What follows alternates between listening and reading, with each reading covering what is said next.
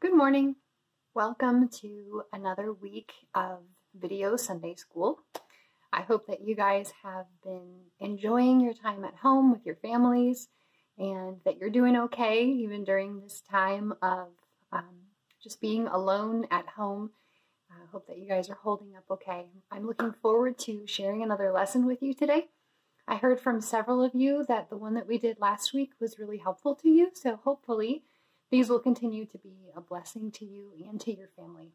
Do you know what from everlasting to everlasting means? Those aren't really words that we use in our everyday language, but we do read them in the Bible sometimes.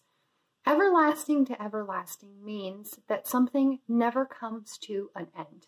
It's like saying from forever to forever, okay?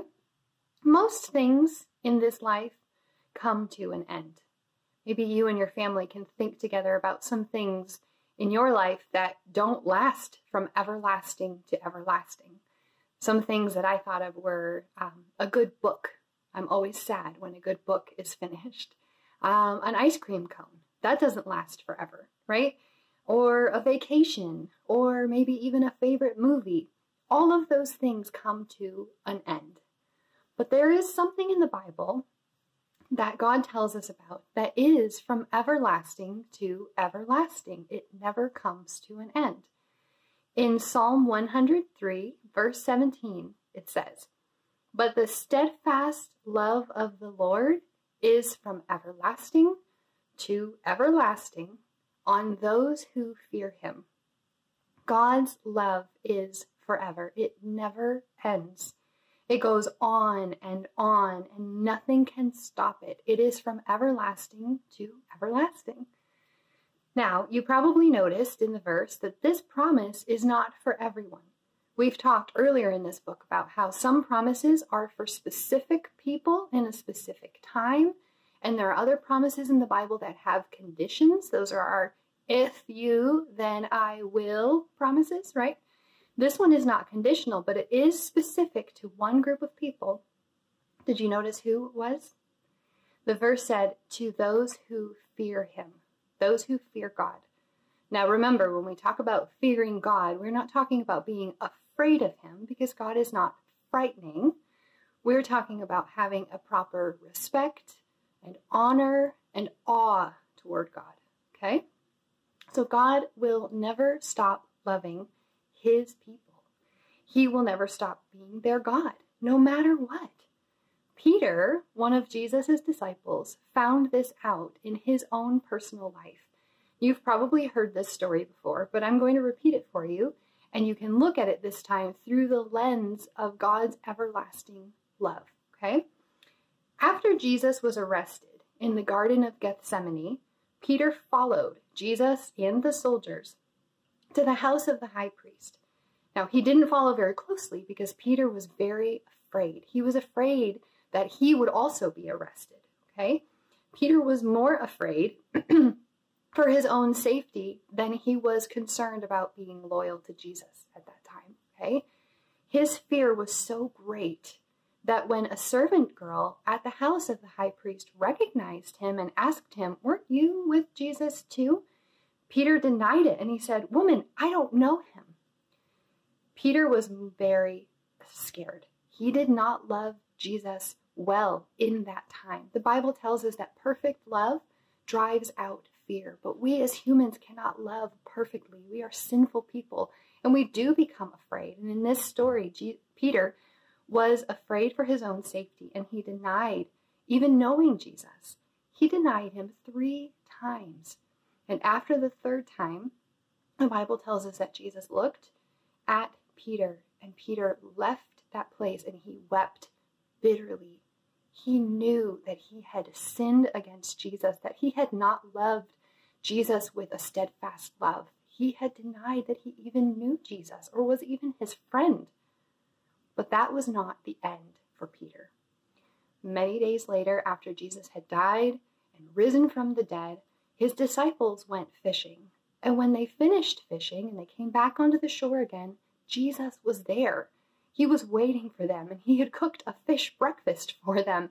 And he welcomed them back, and he pulled Peter aside, and he asked him, Peter, do you love me? 3 times Jesus asked Peter, do you love me?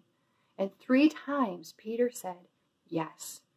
Now Peter had pretended that he didn't even know Jesus 3 times. So Jesus gave him 3 opportunities to make it right. Jesus forgave Peter fully.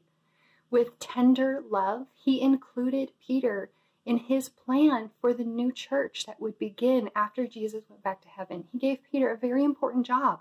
He said, teach people about me. And Jesus did not stop loving Peter, even when Peter had stopped being his friend. Jesus' love for Peter was from everlasting to everlasting, no matter what Peter did. Nothing can take away God's love, boys and girls. Nothing at all, anytime or anywhere.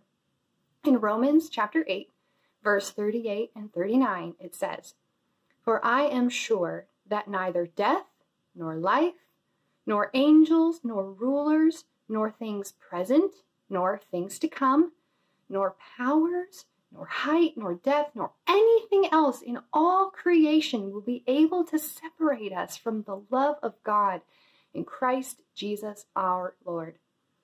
Peter learned that nothing can take away God's love, but he also learned that because of Jesus' great love for him and the Holy Spirit that Jesus sent later on, he was going to be changed as a person also, and he was going to be better able to do the work that God had for him. The next time that Peter was accused of being a friend of Jesus and told, stop talking about this Jesus, stop telling his story to everyone, Peter was bold and he said, no, I cannot stop talking about Jesus. God's love had transformed Peter from someone who was cowardly and afraid to someone who was bold and courageous and able to proclaim the gospel without fear and without reservation. God's work in your life will never end either, and his love for you is from everlasting to everlasting.